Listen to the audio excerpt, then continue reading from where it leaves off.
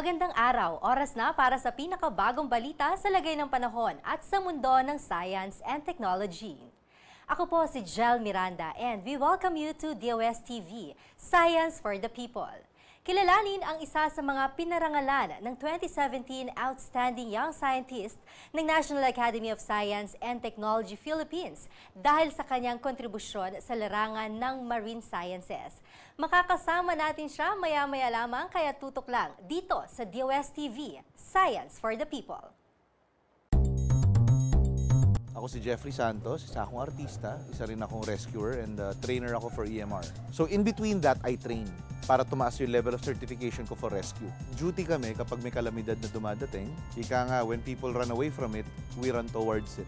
I started siguro mga 1990s pa. I've always wanted to keep myself safe, and then after that, I wanted to keep my family safe, and I also want to serve my community. You have your rule of threes. 3 minuto kang walang hangin, you die. 3 oras kang walang bahay, in a calamity, you die. 3 araw kang walang tubig, you die. 3 linggo kang walang pagkain, you die. Well, meron kaming tinatawag na golden hour na kapag may nire-rescue kami, every second is vital. Kasi yung golden hour na yun means life or death for another person. Ako si Jeffrey Santos, isang rescuer, isang artista at isang trainer ng EMR. Pinoy ako. On time ako.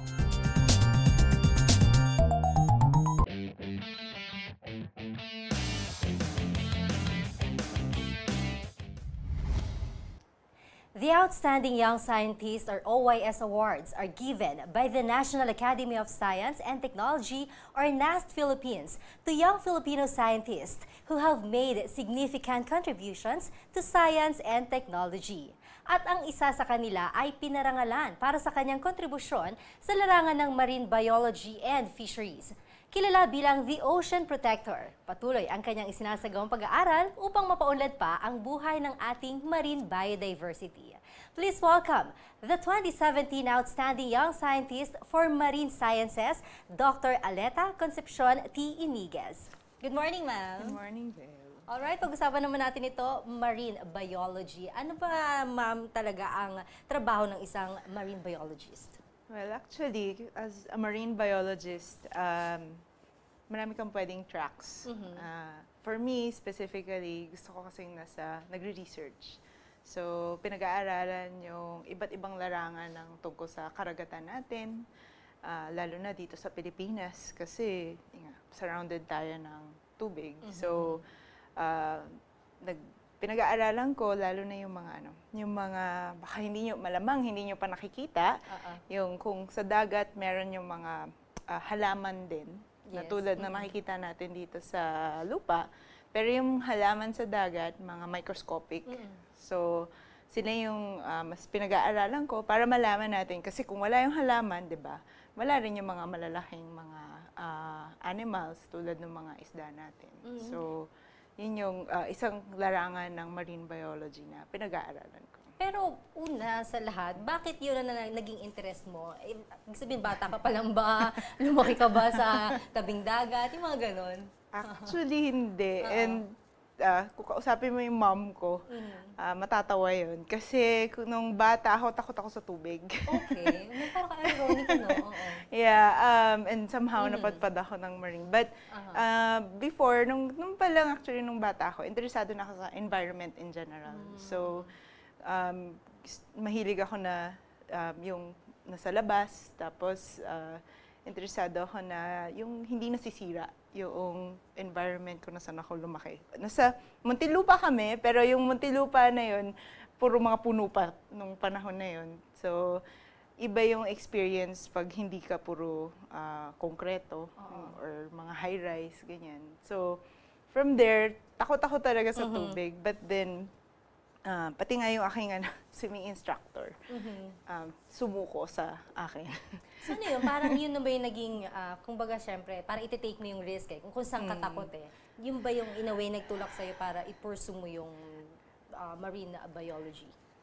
Partly, feeling ko may part yun. Pero nung kasing, I think dahil na-expose ako nung college, pumunta kaming Puerto Galera sa isang class namin. Tapos, noong time na yun, medyo okay na naman akong mag-snorkel, ganyan. So, nakita ko ang ganda nung nasa ilalim. Tapos, wala akong idea na ganun pala siya. So, na-amaze ako dun sa nakita ko sa ilalim. Tapos, from so, there... college ka na yan? Oo. So, from there, parang, sige, talagang marine na yung gusto kong gawin. And kahit na medyo alanganin ako sa tubig, basta matututunan mo lang naman, okay na ako ngayon. Ayun, at nakapili ka na ng focus ng iyong study.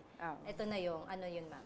So, yung pinag-aaralan ko yun nga, hindi mo basta-basta nakikita dun sa dagat na with your own naked eyes. Kasi nakaka-fascinate sila yung mga algae or mga microalgae or pati yung mga macroalgae, malalaking yung mga seaweed, ganyan.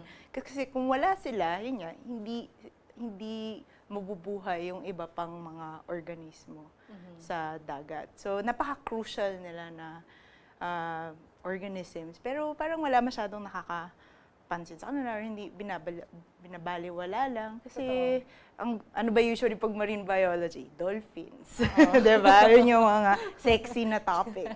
Yung ganon. Yes. Pero, itong mga maliliit na organisms na to, critical sila para dun sa system, sa marine ecosystem, and then at the same time, pati sa atin. Dahil kung wala nga sila, wala rin tayong fisheries.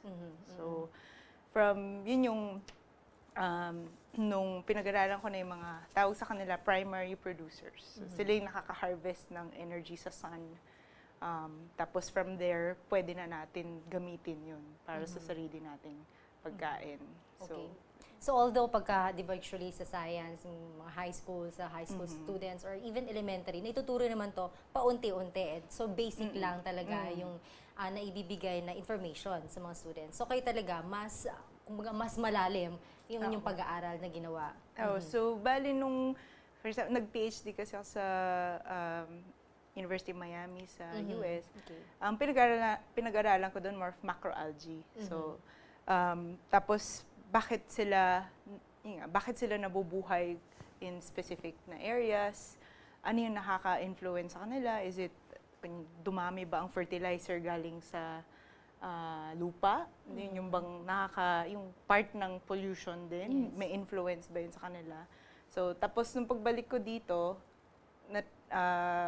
bumalik rin ako dun sa yung microalgae, yung mga microscopic na algae. So, in relation to mga pollution and also sa fisheries. So, iba't ibang factors din, o yung mga epekto, let's say climate change, andyan, or mga areas din, limbawa sa ibang bansa, iba rin ang epekto pagdating dun sa mga marine biodiversity.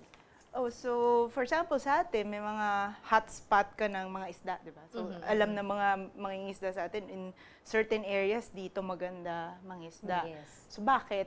Ano yung nandun dun sa mga plankton or microalgae na bakit mas marami dito isda kumpara sa other areas? Or kumakain ba kayo ng sardinas? Yes. Siguro. Talagang yes. So yung sa mga hotspot, for example, ng sardinas sa Zamboanga, pero may season yun. So bakit gano'n? Tapos yung ano yung potential effect ng climate change? Kasi meron talagang pwedeng mangyari dun sa organisms na to because of yung iba-ibang factors ng environment. So aside from this, ano pa yung ibang focus ng inyong pag-aaral? Yung isa pang, maraming mga tracks. Yung isa pa is so ito yung, syempre, yun nga, the good side, yung bakit importante yung plankton at saka yung microalgae. The other side nung storya is kung may may mga certain species na dumadami na hindi ganun kaganda. Sila na yung mga toxic na algae. So, pag dumami sila, tapos toxic sila, pwedeng mapunta sa mga tahong, mga oysters, sa shellfish. Tapos yun yung tinatawag natin na red tide. Ayun. Or harmful algal blooms. So, yun din pinag-aaralan namin kung ano nangyayari, bakit dumadami yung mga toxic na species. Tapos, bakit kailan at saan nagkakaroon ng red tide. Seasonal din ba yun, ma'am? Merong mga, may mga timing yung iba-ibang places, pero hindi pare-pareho. Pero usually parang after bagyo, ganyan, hindi ba ganon? Not necessarily. Okay. Oo. May mga times na usually yung ibang places na nakita namin, na kunyari Manila Bay dati, dry period, tapos biglang papasok yung not necessarily bagyo, but ulan na malakas. Minsan yun, magkakaroon na ng red tide. Pero iba-iba sa iba-ibang area. Yun kaya nga yung challenging sa studies namin. Okay, tuloy-tuloy lang ang ating pakikipagkwentuhan, of course, with Dr. Aletta Yniguez. Manatili kayo nakatutok, magbabalik pa rin ang DOSTv Science for the People.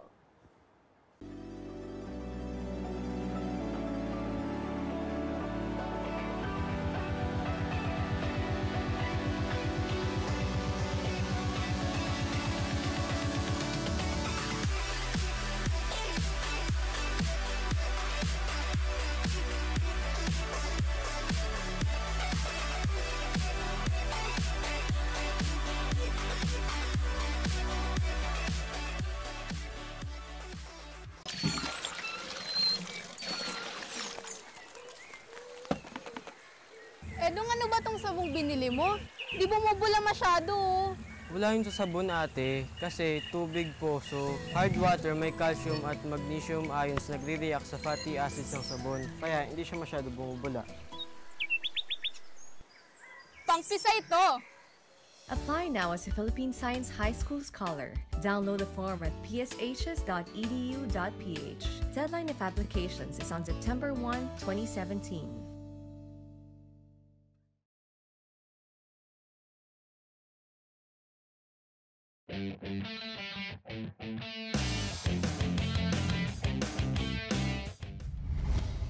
Nagbabalik po ang DOSTv Science for the People. At syempre kasama pa rin po natin ang 2017 Outstanding Young Scientist for Marine Sciences, Dr. Aletta Yniguez. Pagpatuloy natin, ma'am, yung ating talakayan, di ba, syempre, ginawaran kayo bilang Outstanding Young Scientist. Share nyo na sa amin, ano yung inyong mga study siguro, kung bakit naging batayan nito para gawaran kayo nitong OYS?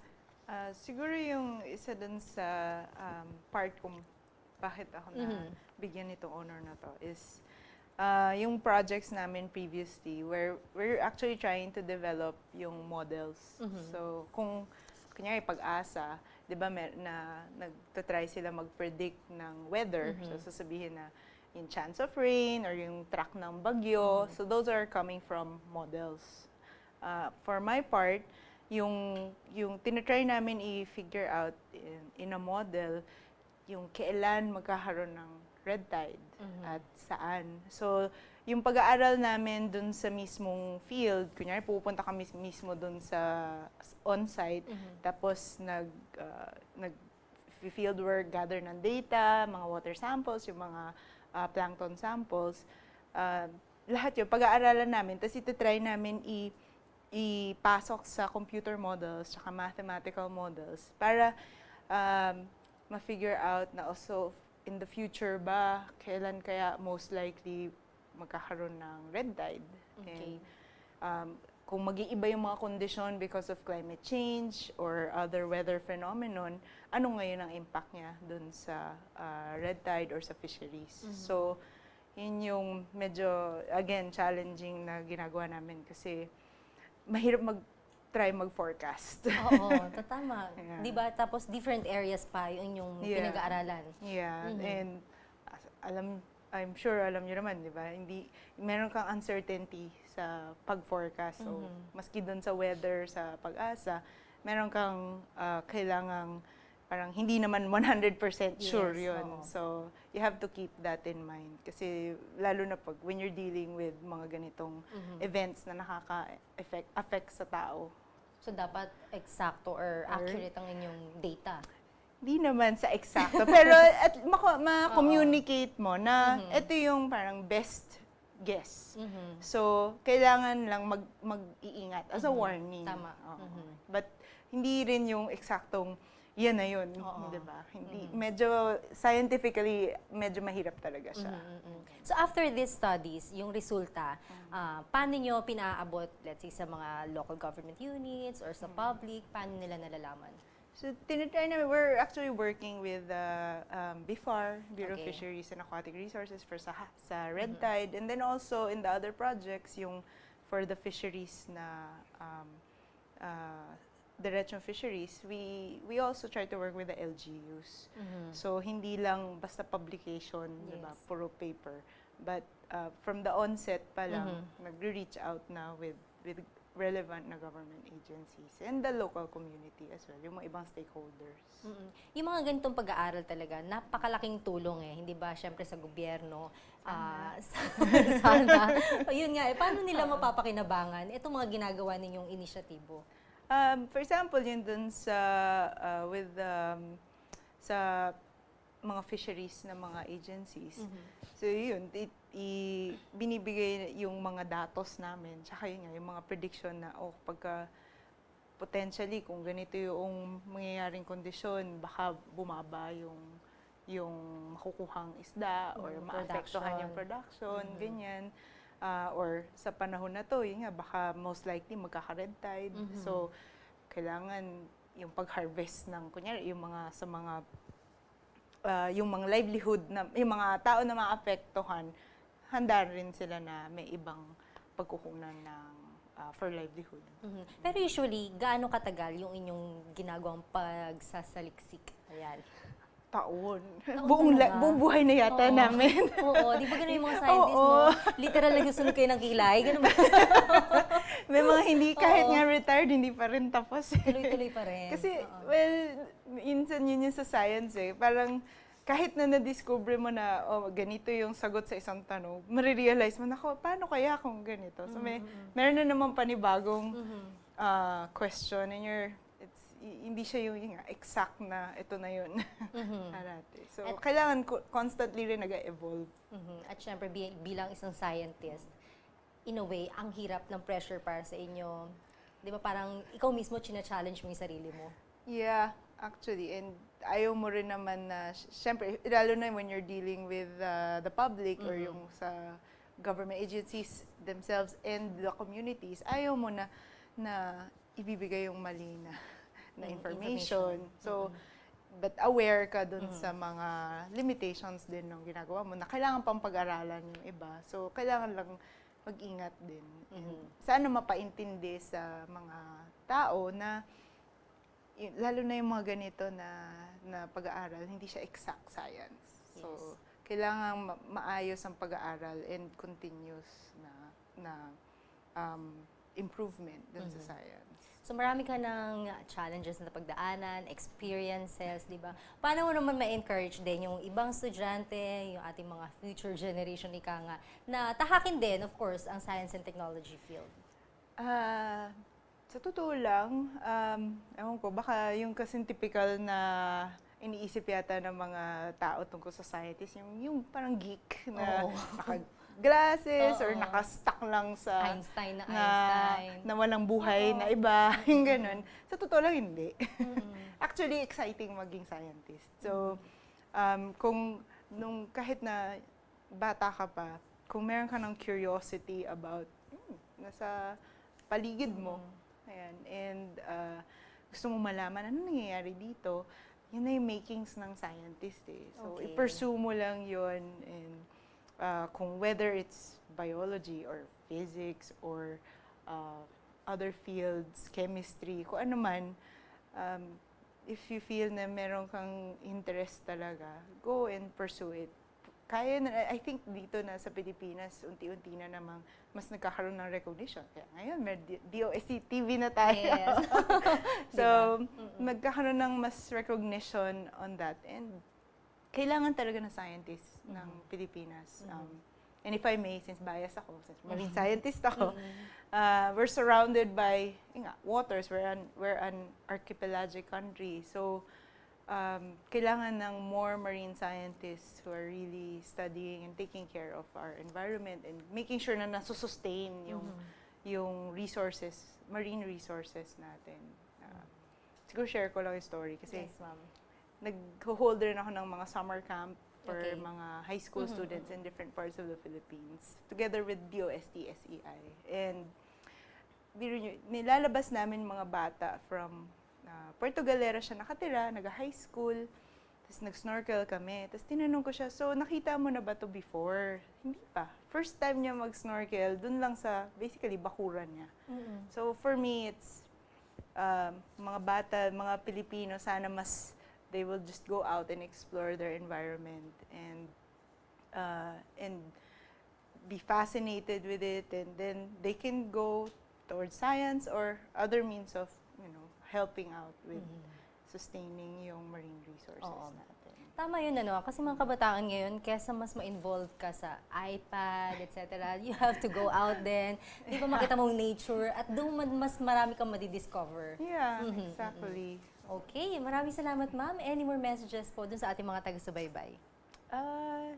Yeah, I think whether or not you want to be a scientist, just, ang pinaka-importante is critical thinking for me. So just make sure that you're hindi unquestioned yung bagay-bagay. Analyze yung anong nangyayari sa inyo and appreciate din kung ano yung environment natin. Dahil sobra nating mapalad dito sa Pilipinas. So explore and experience what's around you. Thank you so much. Napakaganda ng mga sinabi ninyo. At sa mga kabataan siguro na nakikinig sa atin, nakakuha sila syempre ng mga idea and syempre I hope inspiration. Thank you so much. Okay, thank you. Maraming salamat po and of course, congratulations Dr. Yniguez. At salamat po sa patuloy na pangangalaga sa ating marine biodiversity.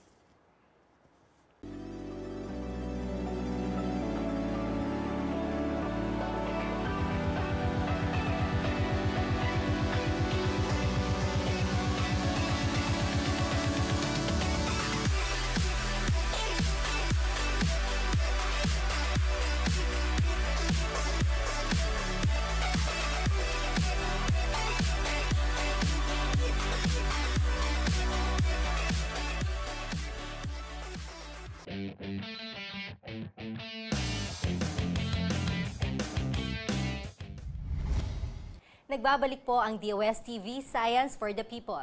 Alamin ang latest update sa lagay ng panahon ngayong araw mula sa DOST Pag-asa, dito sa aming weather update.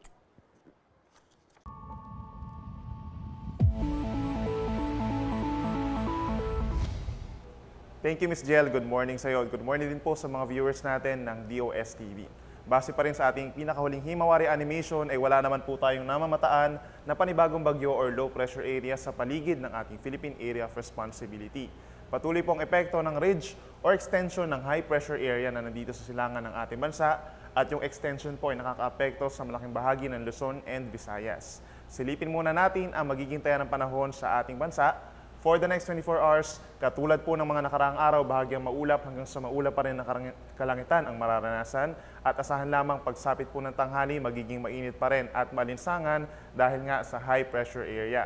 Pagsapit po ng hapon hanggang gabi ay mataas pa rin ang tsansa ng mga isolated rain showers or thunderstorms na may dalang malakas na hangin, malakas na ulan at posibleng pagkidlat. Silipin naman natin ang magiging taya ng panahon sa ilang key metros and city ng ating bansa hanggang sa araw po ng Thursday.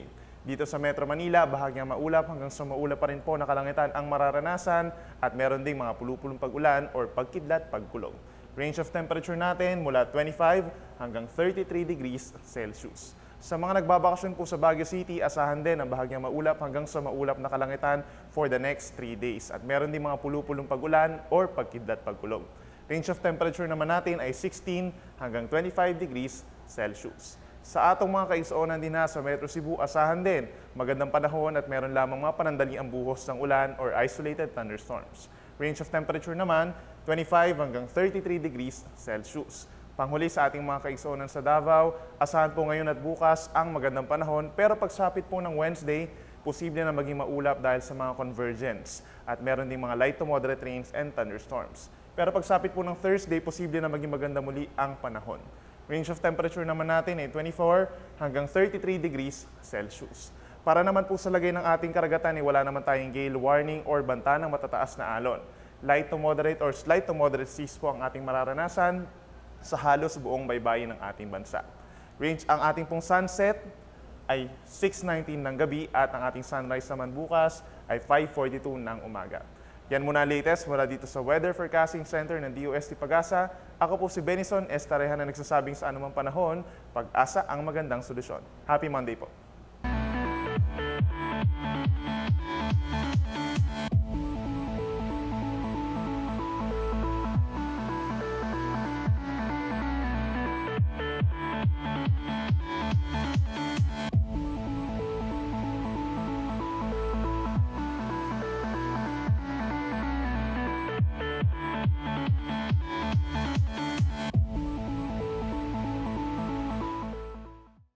DOSTv would like to thank Filipino Creazione de Mano Incorporated.